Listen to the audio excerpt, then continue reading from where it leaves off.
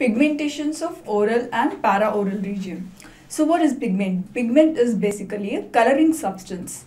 We have melanin pigmentation. Okay, melanin or the melanocytes are basically responsible for producing the pigment melanin, which if deposited in the oral cavity leads to the characteristic tan, brown or black color.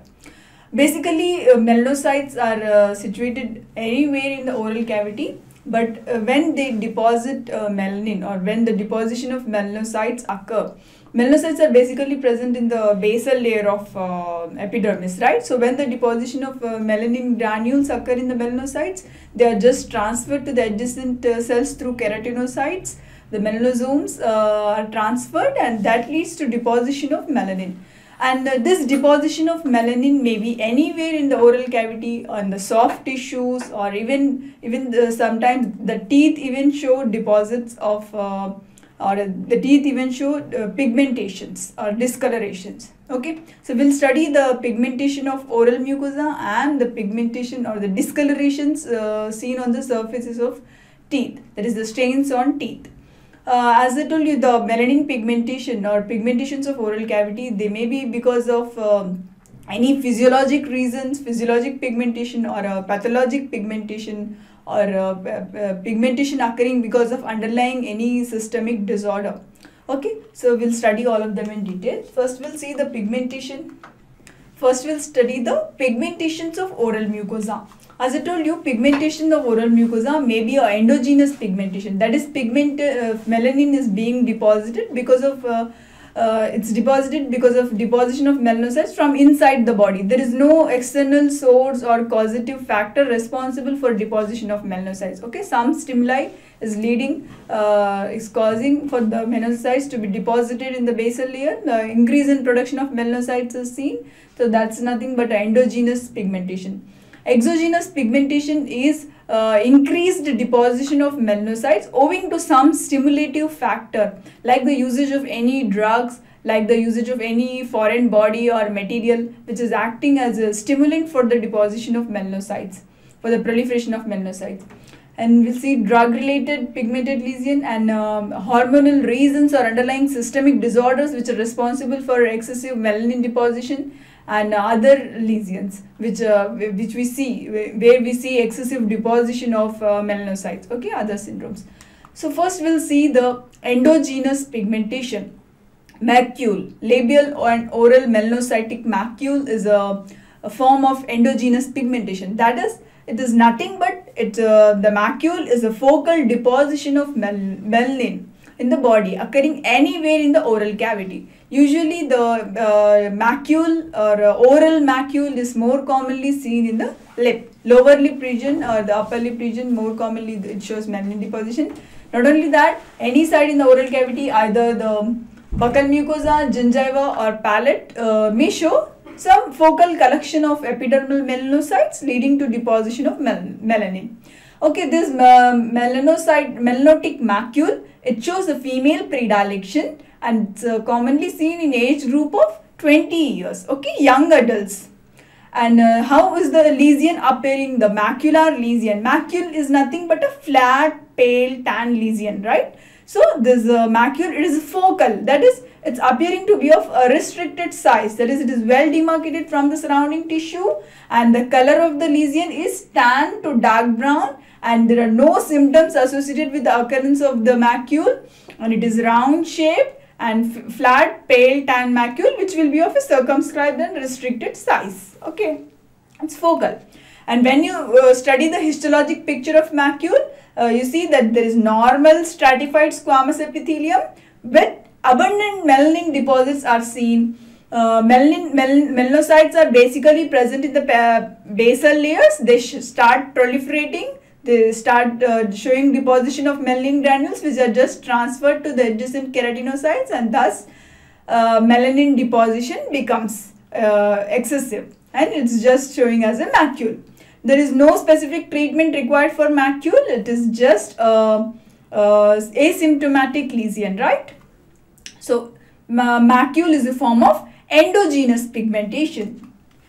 Aphyllus or freckle. It is also a form of endogenous pigmentation. What happens is, due to prolonged sun exposure, the few of the epidermal melanocytes, they show excessive overgrowth, and they get deposited on the skin or the oral mucosa, and they just show this characteristic appearance of the aphyllus or freckles. So here you see small tan or brown macule. Macule is nothing but a flat pale tan lesion which is less than 5 mm in diameter, and the characteristic of aphyllus is that it occurs, the etiological factor is the ultraviolet rays exposure. Okay, the macules again are seen only on the vermilion border of lips, especially the lower lip, because lower lip is more commonly prone to exposure, prone to sun exposure, and males are more commonly showing this aphyllus or freckles because they are the ones who work outdoors for a longer period of time and show chronic prolonged ultraviolet ray exposure. And since this is an asymptomatic condition, no specific treatment is required, but cosmetic treatment will be required. If lot of macules are seen dispersed on the sun exposed areas of face, it may require cosmetic treatment. So this is the appearance of freckles or aphyllus. Okay, just you can see the flat pale tan macules which are just very diffuse or dispersed over all of the sun exposed areas. And then we know nevocellular and blue nevi. We know oral nevi, basically they just denote the benign proliferations of the epidermal melanocytes. And we have studied about the nevi in detail in the benign neoplasms. We know that histologically the nevi appear to be of two types, the junctional nevi and the intramucosal nevi. Mostly what happens is the nevi, it was associated with that the nevi occur on the skin. It's not like that. Nevi also occur in the oral cavity. They are known as the intramucosal nevi. And the distinction histologically, the junctional and compound, is based on the location of the melanocytes.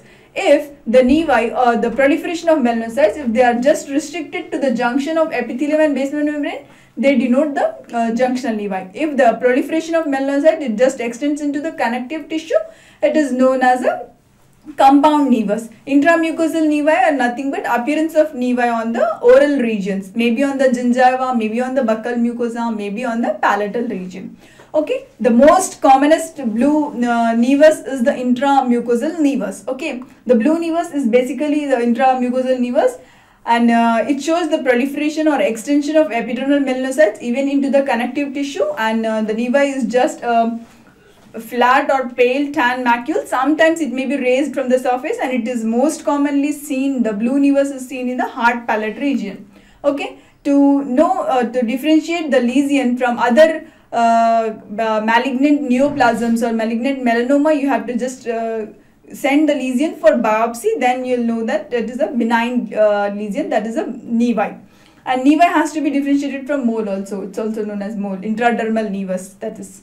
Okay, treatment is nothing but surgical excision. So it is also a form of endogenous pigmentation. Nevi is a form of endogenous pigmentation. Now we'll see the physiologic pigmentation. Physiologic pigmentation is nothing but the pigmentation seen in individuals who are little bit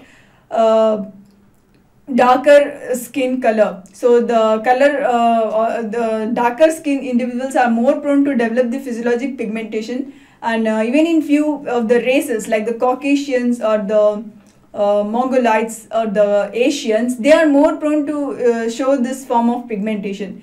Here there is nothing but the deposition of melanin is seen, and the deposition of melanin, it may range from tan brown to dark, extreme dark in nature. In case of dark skin individuals, there is no apparent predilection for occurrence of physiologic pigmentation.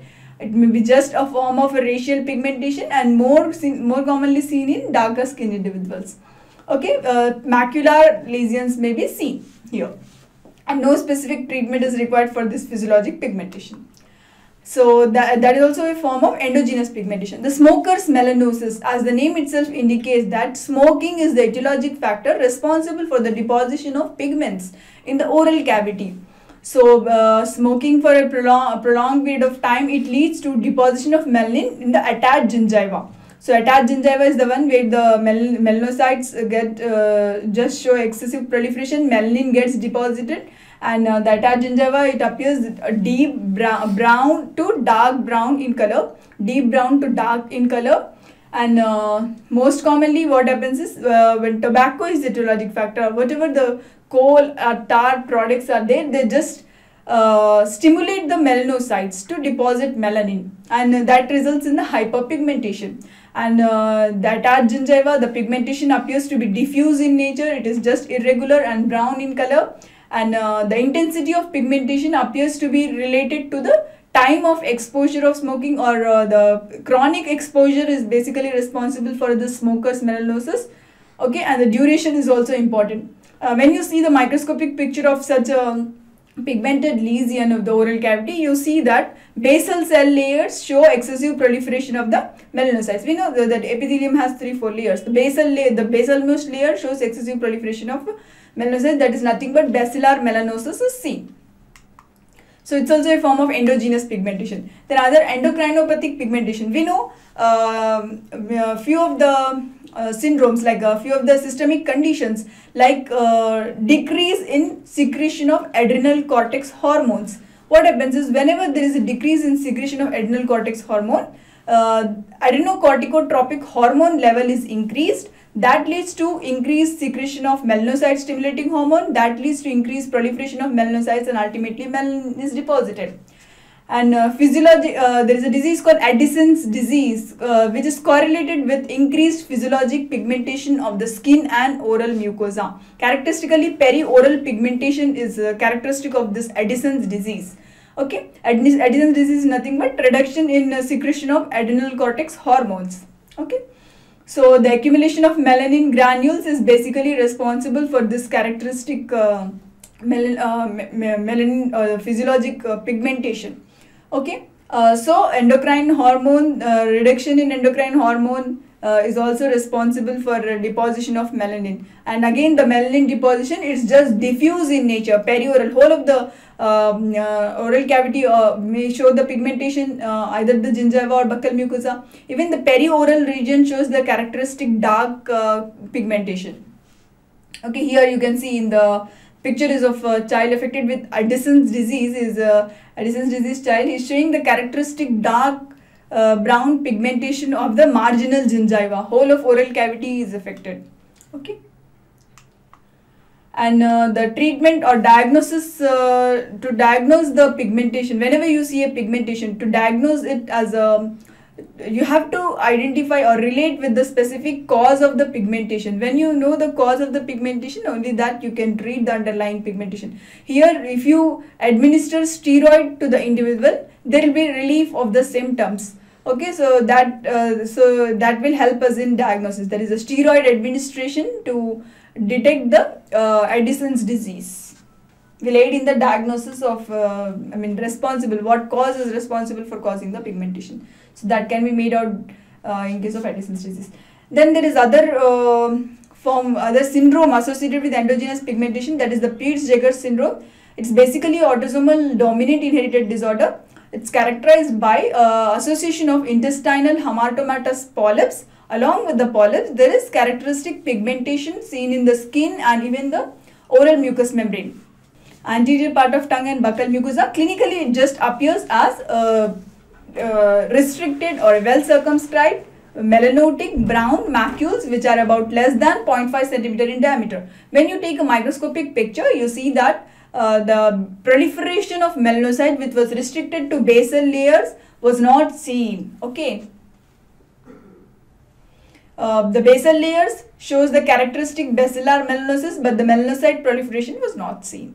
So that's about the endogenous pigmentations. Now we'll see the, as I told you, the distribution of pigmentation may be unique. It may be focal, it may be diffuse in nature. So what are the reasons of exogenous pigmentation and what comes under exogenous pigmentation we'll be studying now. Exogenous pigmentation basically is the pigmentation induced in the skin or oral mucosa because of any source and any other etiologic factor which is not present within the body. Okay, basically silver. Silver was earlier used in the treatment and the therapeutics part. A lot of silver compounds were used. Silver thiazine was used in case of burns and all. And deposition of this silver leads to a condition known as argyria. Argyria is basically due to excessive consumption of the silver or silver-based compounds, and occupational exposure to silver also may be responsible for this disease, argyria. Clinically, it presents as deposition of silver in the gingiva, in the marginal gingiva, as a slate blue color line, which is seen more commonly along the gingival margins, a thin blue slate blue color line. So that is the diagnostic feature of excessive exposure to silver compounds or excessive consumption of silver compounds.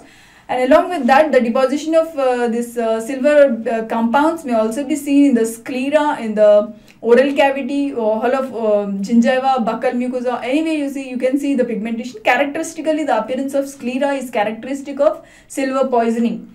Okay, even the nails are pigmented. There is other form of silver deposition which is occurring because of use of dental restorative materials, that is amalgam tattoo. Okay, so this is the clinical picture of a person affected with the silver poisoning, that is the argyria. The sclera of the affected individuals are showing the characteristic slate blue or dark color. Okay. So now we'll see as I told you, the dental restorative material which we use commonly, that is the silver amalgam. So whenever the deposition of such amalgam is occurring in the gingiva or in the buccal mucosa, it leads to the focal form of pigmentation, that is nothing but amalgam tattoo. And what is the etiology for such pigmentation? Suppose during restorative procedure, when amalgam is condensed in the cavity, if suppose few of the amalgam particles just get deposited in the marginal gingiva, that leads to a form of a focal pigmentation in that particular region. Or sometimes whenever you are removing the old restorative materials, few of the particles may just deposited in the gingival mucosa or the alveolar mucosa. Sometimes during extraction of tooth, if amalgam particles get deposited, broken amalgam particles get deposited in the socket, that also leads to a form of pigmentation. Clinically, again, they appear as a focal, that is restricted pigmentation restricted to that particular region only. They appear as macules, or they may be slightly raised, and the color may range from black, blue or grey. Okay, they may be seen mostly on the gingival and the alveolar mucosa. Okay, that's about the amalgam tattoo. So it's a form of endogenous pigmentation because it's not produced by the body. It's because of some foreign material being deposited. Then the mercurialism, as I told you, excessive or chronic exposure to mercury or mercury-based compounds leads to a form of poisoning known as phallism. Okay, it's an occupational hazard. Basically, what happens is whenever mercury compounds are deposited, they just penetrate the erythrocyte membrane and they just bind to the hemoglobin, leading to the characteristic change in the color. And in the oral cavity specifically, the mercurial poisoning, it appears as a diffuse grey pigmentation, which is just seen as a linear band along the gingival margins. And even the alveolar mucosa shows the deposition of this mercurial compounds. The treatment for this is nothing but atropine and belladonna to just lessen the effects of mercurial poisoning. You cannot treat the disease, the mercurial poisoning as such, but you can just restrict the symptoms by using the atropine. And lead is another substance which when individuals on occupational exposure, the person working in lead factories are more prone to develop this form of poisoning. There is a lead poisoning, also known as plumbism. Exposure to lead may occur from either exhaust or lead containing paints or ointments or batteries. When you see characteristically the oral cavity, what happens is lead poisoning, it manifests as a grey black line along the gingival margins. Again, it may be either in the marginal gingiva or in the attached gingiva. A diffuse grey black line may be seen.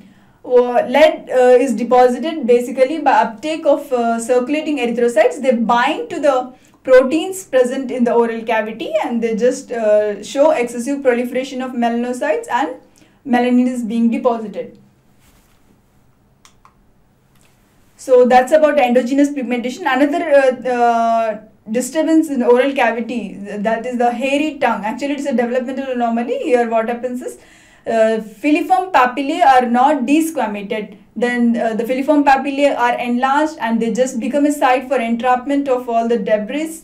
And once the debris becomes entrapped, bacterial and fungal growth occurs. And that chromogenic microorganisms are present in our oral cavity. They just deposit on the filiform papillae and show the characteristic color of the tongue. That is, the tongue may range from black, green, pink or blue in color. So it is because of the colonization of the chromogenic bacteria that the tongue appears to be of varied color. And treatment for this is nothing but desquamation of papillae have to be carried out, because this hairy tongue is basically seen in debilitating individuals who are not maintaining oral hygiene. So oral hygiene instructions have to be given, and tongue scraping automatically just reduces the filiform papillae, and the chromogenic bacteria are just dispersed. So it relieves in the reduction of symptoms. Okay. So that's about the pigmentations of oral mucosa. Both the endogenous pigmentation, exogenous pigmentation, and drug-related pigmentations are also seen, as all this we have discussed. The usage of bismuth is also associated. Bismuth was used in the usage of bismuth. It is also associated with development of a pigmentation as a bismuth line. As with lead line, it is again seen on the marginal gingiva as a blue line in the alveolar mucosa. And bismuth was earlier used for the treatment of congenital syphilis. Now it is not used, but any drug-related therapy was also responsible for the pigmentation which is seen in the oral cavity. So we have seen the pigmentations of wall of the oral cavity. Now we'll see the pigmentations or the discolorations which are seen on the teeth. Discolorations on teeth, basically they appear as stains on the teeth. We know stains on the teeth are basically they are reason for the individual or the person seeking treatment, because stains cause a major aesthetic problem to the individual. Okay.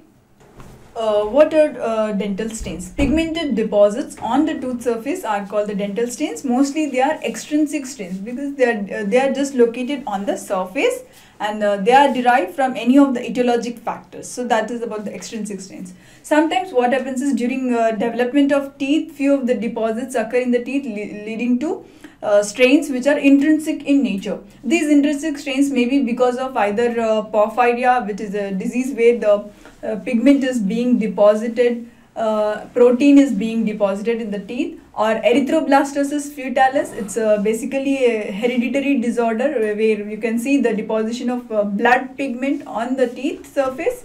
And the tetracycline therapy, here what happens is during the development, embryologic development of the teeth, if suppose during the intrauterine development, if the mother is taking tetracycline, then tetracycline crosses the placental barrier and it affects the developing teeth bud. Okay, so those are accounting for the intrinsic strains. So we'll see what are the extrinsic strains.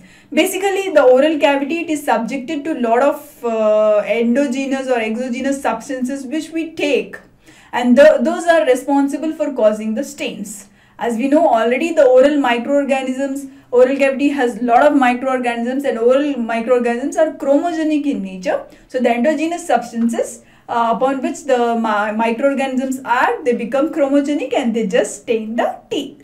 So we'll study what stains, what are the types of extrinsic stains seen. The stain occurring from smoking. You know, a lot of individuals have this smoking habit, and the stains from smoking, they may depend on the intensity and the duration of smoking. They may be ranging from light brown in color to dark brown tarry deposit. Basically, the smoke is a form of tobacco, like coal tar is being deposited here, and it's just deposited on the surfaces of the teeth, the buccal surface and the lingual surface, more commonly on the surfaces of the teeth.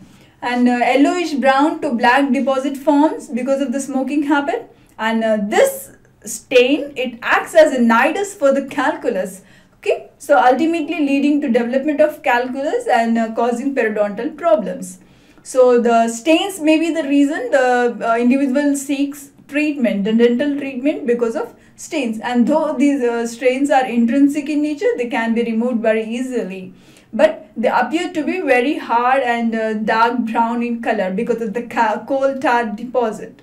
Okay, so that's the stain from smoking. And there are sometimes you can see the brownish stain occurring in the surface of teeth. The brownish stain is basically the stain of pellicle. We know pellicle, acquired pellicle is the structure which arises, occurs on the oral cavity immediately within 30 minutes or 1 hour of brushing. Immediately after 1 hour of brushing, a pellicle-like structure is formed. If that pellicle gets stained, it gives a brown color staining. Okay, and it is basically this brown stain is thought to be acquired form of pellicle, and this pellicle is composed of salivary mucin. This brown staining is more commonly seen in teeth which are very closely situated to the salivary ductal orifices. Okay, sometimes a pigmented dental plaque was observed. It was called by mesenteric line by the authors. Again, this is nothing but a plaque which is showing the characteristic pigment, that is the brown color pigment. It is seen on the gingival surfaces or the cervical surfaces of the teeth, very close to the gingiva.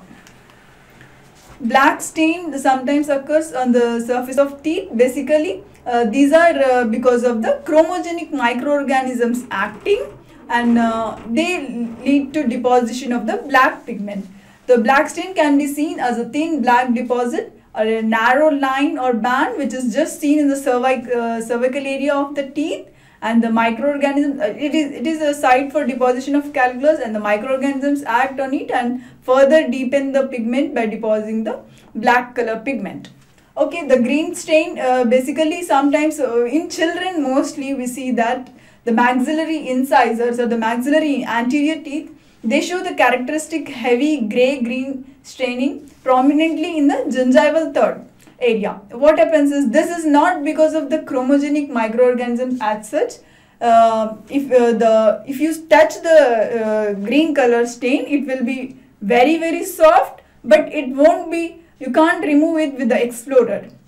So it was attributed that the green color staining, whatever is seen, it is because of the remnants of Nasmyth's membrane. So okay, during the formation of tooth, whatever the remnants of Nasmyth's membrane are there, they possibly show deposition of blood pigments in them, giving the characteristic green color to the cervical areas of the teeth. So that's why this green color staining is seen in cases of children. Sometimes the orangish color stain is seen. This is nothing but the deposition of some foreign substance, some food intake, which whatever we are taking. If it is just deposited on the surface of teeth, the teeth may have a brick red or orange color staining. The stain can be removed easily. It's just for a food deposit, we can say. And the more intrinsic, the most important of the intrinsic staining is the tetracycline deposition. We know tetracycline as the commonest antibiotic therapy used. So if tetracycline is instituted in pregnant females, the developing infant, intrauterine development of infant, it shows characteristic effects on the developing tooth bud of the infant. Mostly the maxillary incisors, the mandibular incisors of the deciduous teeth are affected if the tetracycline therapy is instituted about 4 months in utero to 5 months postpartum. If the tetracycline is taken in between these period, the tetracycline has a property of crossing the placental barrier. It just crosses the placental barrier and gets deposited on the surfaces of teeth. So that's a form of intrinsic staining. Tetracycline actually, it is having the affinity for calcium complex. Okay, the calcium substances of teeth, they have a affinity for the tetracycline. They both form a complex, and thus they get deposited. Teeth clinically affected with tetracycline deposition appear as yellow or yellowish brown or brownish grey discoloration. Okay, the discoloration of palate or anterior mucosa may also occurring as yellowish discoloration sometimes. And the teeth, if you see the surfaces of the teeth, the incisal third of teeth are more commonly affected. They appear to be grey in color, and suppose if the roots are exposed, they appear to be dark green in color. And the teeth, the teeth affected with tetracycline already have a characteristic yellow discoloration, and suppose when they are seen under ultraviolet light, the teeth tend show the characteristic property of fluorescence, just accentuating the yellowish discoloration. Whatever forms of tetracycline you take, either the minocycline, oxytetracycline, any tetracycline form has effect on the developing tooth bud. So that the tetracycline complex just gets deposited in the developing tooth bud, and it shows in the child.